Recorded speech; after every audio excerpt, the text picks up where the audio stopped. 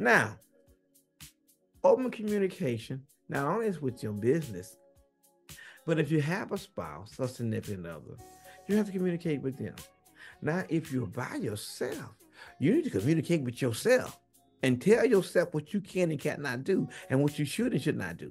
Okay? I'm just telling you, you got to have open communication. Okay? Because open communication is going to help you a whole lot, especially when you have somebody else involved in it. And it's their money and your money, and you combining your money together as a family. Now, some of you guys combine money together. Some of you have a bill fund, and you have your own separate accounts. Some of you have money all in one particular account.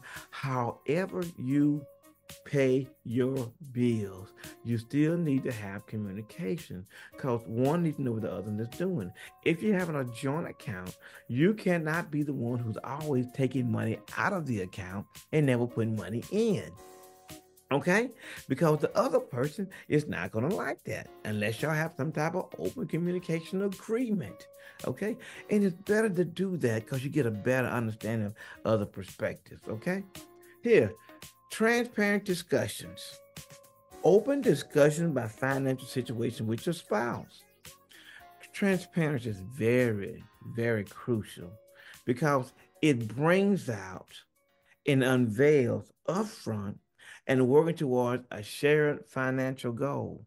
And that's what you want for your family. You want both of you all to be on the same wavelength. If you can get both of you all on the same wavelength, outstanding. Okay? Because it's hard when two people are trying to go to the same place, do the same thing, but have two different directions. It doesn't mean that you're not going to get there, but you're both going in two different directions. But when you combine your income and combine your transparent discussion and go in the same direction with your spouse or your partner, you will get there faster. Guaranteed. Understanding each other's perspective. Now, this is going to take some communication work here. But if you understand each other's perspective and prioritize debt concerning each other's perspectives, and you're adding and aligning your financial goal, it can make your debt get paid off faster and a stronger commitment of getting out of debt. And that's what you want. You don't want debt. You want to be out of debt. Okay? You want to be out of debt much and quick as possible. Okay? Let's talk about collaborating budget creation. If you don't have a budget, a spending plan, okay, or you have a joint budget, you got to address this financial responsibility, including all the debt repayment, and ensure that both you and your partner are aware of the plan. You just can't put the plan together and say, here. You may have to explain it to the person. Normally in situations, especially dealing with spouses or partners, one person is always more financially astute than the other one. One person is a spender, other person is a saver. I don't know, because they connect, okay? Opposites attract, that's what they say, okay? And that's a lot of times, that's what it is. And even happens in the financial world, and even with your spouse or your opposite attracts. Okay, I want to say this. Most people don't understand this. They say they marry for love, but why is it when they get a divorce, they don't say we're gonna break up the love, we're gonna divide the love? They don't divide the love, they divide the financial spoils. So not only do you marry for love, but you marry for finances too. If you did not marry for finances while when doing a divorce, you would ask for a breakup you won't have. Something to think about, something to think about, something to think about, okay? So look at the collaborative budget creation. You want to share sacrifices, okay? Identify areas where both partners can make sacrifice. Not just you, not just your partner. Both parties have to make sacrifice in spending, okay? So you can allocate more funds towards debt payment. You gotta pay off the debt. You gotta pay off the debt. You want to share the commitment to expedite the debt-free spending process. You can become debt-free if you come together with one idea, one common goal. You're sharing the sacrifices. You're paying the debt off faster. That means you get a chance to invest and to do the things that you really want to do. Okay? That is it. Reduce financial stress. Man, who wants to be in stress? Trust me, who wants to be in stress? That can be very stressful. Emotional support from your spouse is invaluable. Okay, you got to have this emotional support from your spouse. It creates space for discussion, financial concerns without being judging, arguing, fostering negative connotation. But you want to foster a supportive environment. Okay, you want to acknowledge and celebrate milestones in your debt repayment journey. Okay, how can you do that? You can do it when you reduce the financial stress. You can celebrate. This positive reinforcement can strengthen your positive resolve and motivation. Okay, open communication with creditors with your spouse can lead to a clear understanding of your financial situation, reduce stress, anxiety that's associated with the debt. I'm telling you right now, if you got stress because you're in debt, you really want to get off of you. Okay? Why? You want to be able to sleep at night. You want to be able to go to places and do the things that you want to do. You want to be able to do that. Okay? You can pay off the debt faster too. Collaborative efforts with both creditors and the spouse, both of y'all combined within the household, can lead to a more effective and efficient way of paying your debt off much faster. When you have a debt repayment strategy, you can accelerate your journey to financial freedom. You accelerate that journey to going where you want to go. And guess what? You get an opportunity to keep that interest in your pocket. Why? Because it's your money. You should have your money work for you as long as possible. You work for it once. Your money should work for you for the rest of your life. Okay? Let's look at no spending policy. Oh, now I hit a nerve on that one. No spending policy. No, you mean I gotta have a no spending policy? What do you mean by no spending policy? I can't spend no money. Now you gotta have open communication. Now you have a no spending policy. You have to have open communication with your spouse. Okay, you gotta have that. Or significant other, okay? Or even with yourself. You gotta sit down and write some things out, okay? You gotta address the holiday debt. You gotta negotiate with creditors. You gotta alleviate the financial stress. Those are things that you got to do, okay? And you only can do this if you have a no spending policy. No extra spending policy is really the key. Not just a no spending policy, but a no extra spending policy, okay? Consider a temporary no spending challenge. Okay, here we go. Now that's gonna be hard, but that's the extra no spending challenge with you and a spouse. Meaning, if you don't have to have it, if it's not essential or necessary, that means you're not going to buy it. Okay? If it's not essential or necessary, you're not going to buy it. And you can set a date. We're gonna start this no extra spending challenge on January the 15th. We're going to do this for 60 days. And we're going to see exactly where our money, we're going to do this for 90 days. We're going to do it for 120 days. Do it for 6 months. And we're going to take all the extra money that we would spend, we're going to pay it off on our debt and see how well that helps you to pay your debt off faster. Okay? You got to differentiate between needs and wants. We all have needs. Believe me, we all have needs and we all have wants. We all have needs, we all have wants, okay? So you got to differentiate between the needs and the wants, okay?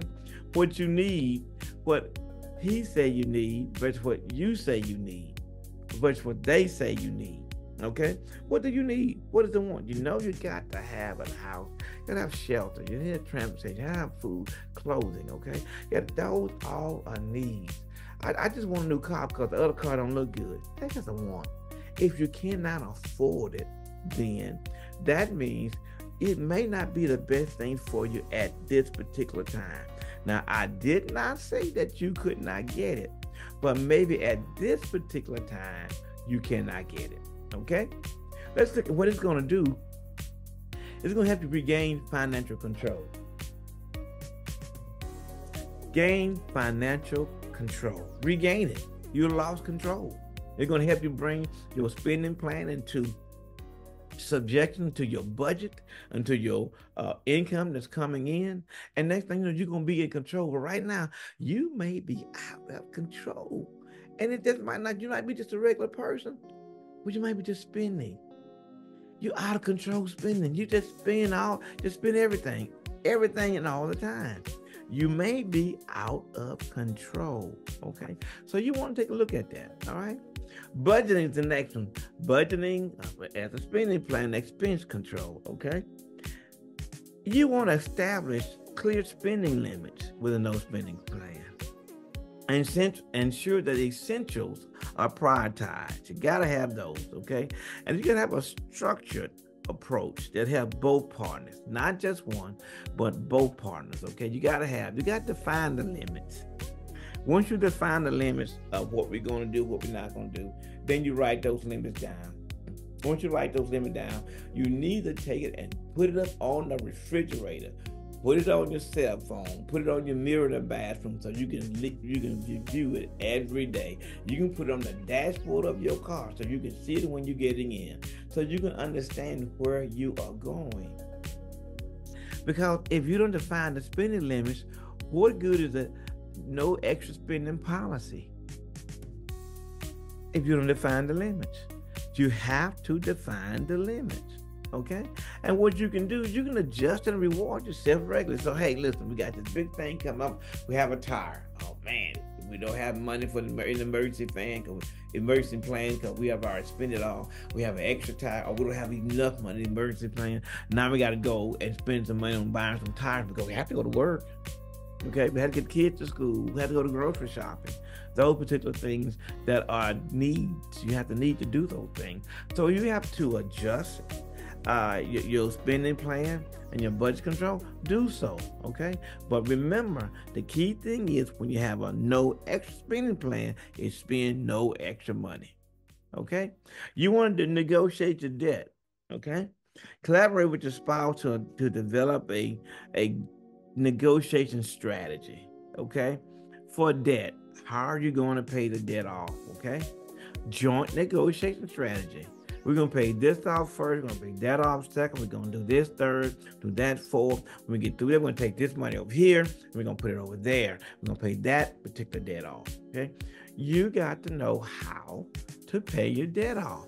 So both of you all need to get together and strategize. And it's going to be a compromising agreement, okay?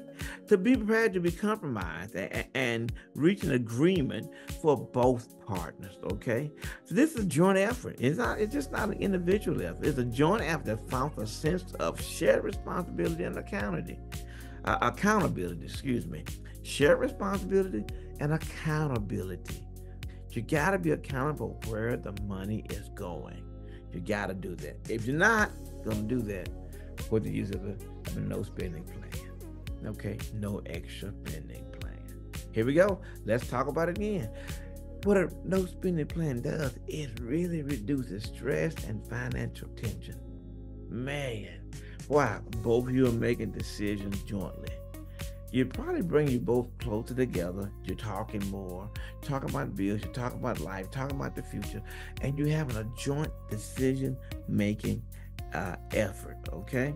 And the joint decision plan eases the burden of both partners. One partner don't have to do it by themselves. It's a teamwork approach. It reduces stress associated with financial challenges. It's just not one partner. It's a shared responsibility, okay?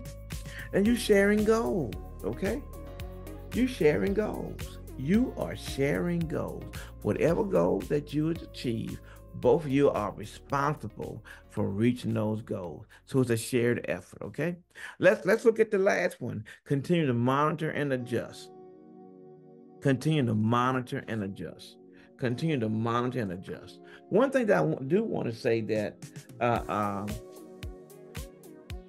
even though, you have these no spending policy, you still have to have an open line of communication.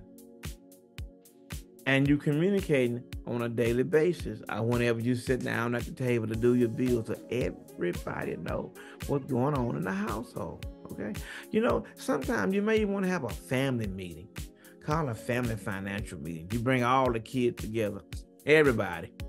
Your mom in the house, bring them together, and you sit down and talk about, this is what our income is, this is what's going on, this is what we're going to have to do for the next several months. Why?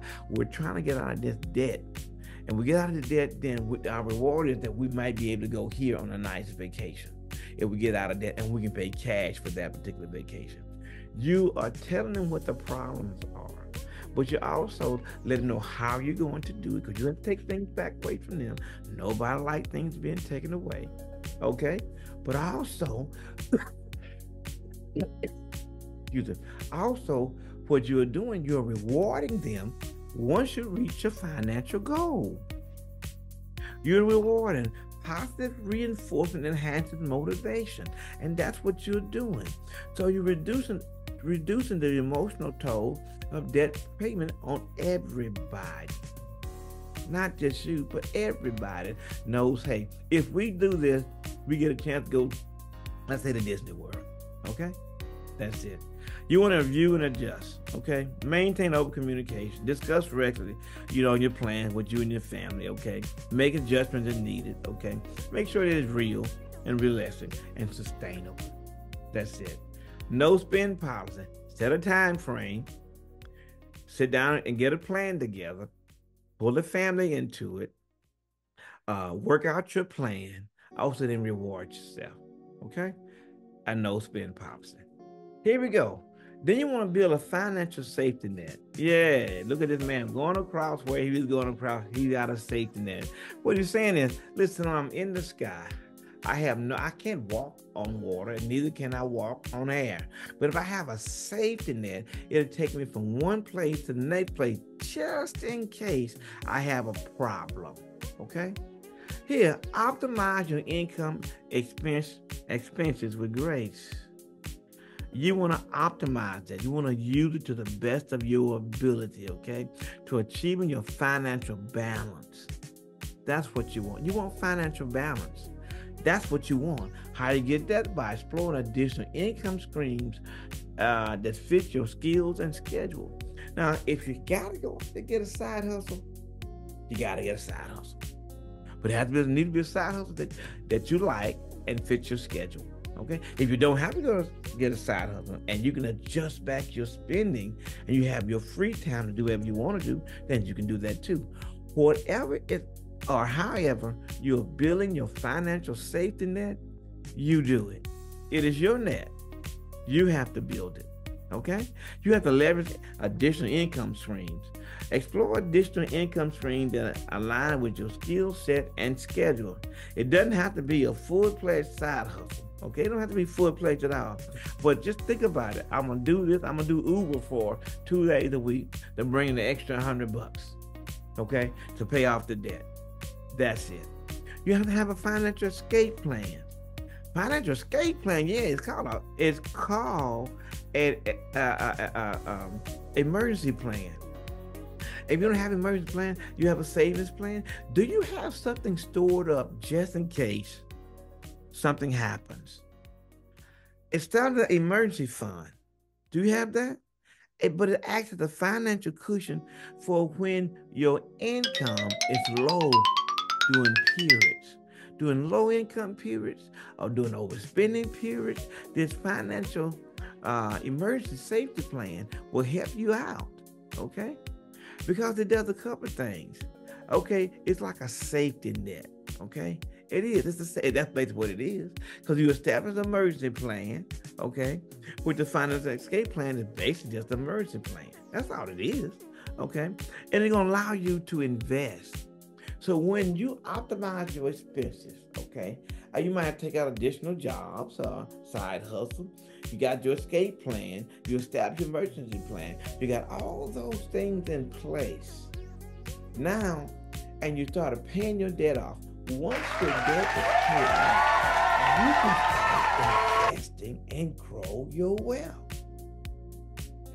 Because remember, it all is just a plan. You don't have to get back into debt.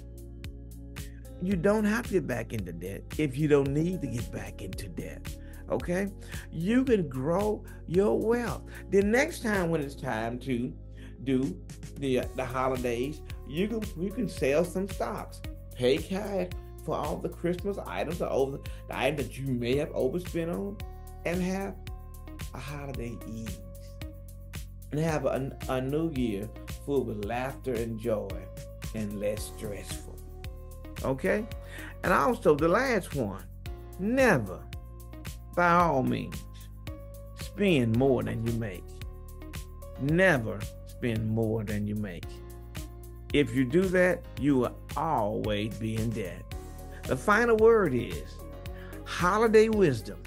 Okay? Never spend on one day that it would take you 12 to 18 months to pay off. Never spend on one day that it's going to take you 12 to 18 months to pay off. If you got it like that, that's a different story.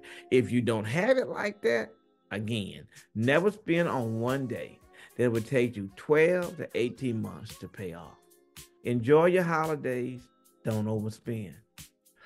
Financial wisdom word, remember, paying interest make the financial issuer richer and you poor. Let's read it again. Remember, paying interest make the financial issuer richer and you poor. You want to reverse that thing. You don't want to pay interest. You don't want to pay late fees. You don't pay over the limit fees, okay? You don't pay any of those credit card fees if you don't have to, okay? What you want to do is pay your debt out to a point that the interest that you have been paying on the credit card, now you can take that particular interest and invest it and make yourself richer, okay? The festive credit card fallout, here it is. We talked about the objectives, and that's facing fallout, tightening the budget, the spending plan. We talked about cutting the excess fat. We got to do that. We got to prioritize the debt so we can get it paid off earlier. You got to have open communication with your spouse and with the business contacts, and implement a no spend policy anywhere from 60, 90 to 6 months. And you got to build a financial safety net with a safety plan, a safety escape plan. You got to have building your wealth. You can't spend more than what you make. Okay, this is our objectives for today.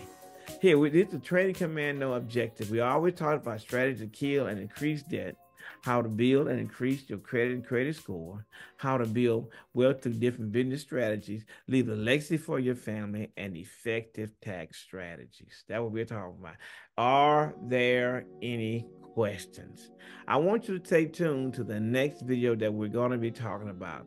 We're going to go back into credit cards, and we're going to talk about how to make free travel, talk about the free hotels, okay, with credit cards. We're going to talk about that. But first, before we talk about that, we can talk about credit card reconsideration. If you apply for a credit card and you didn't get it, what to do to ensure that you get it, okay?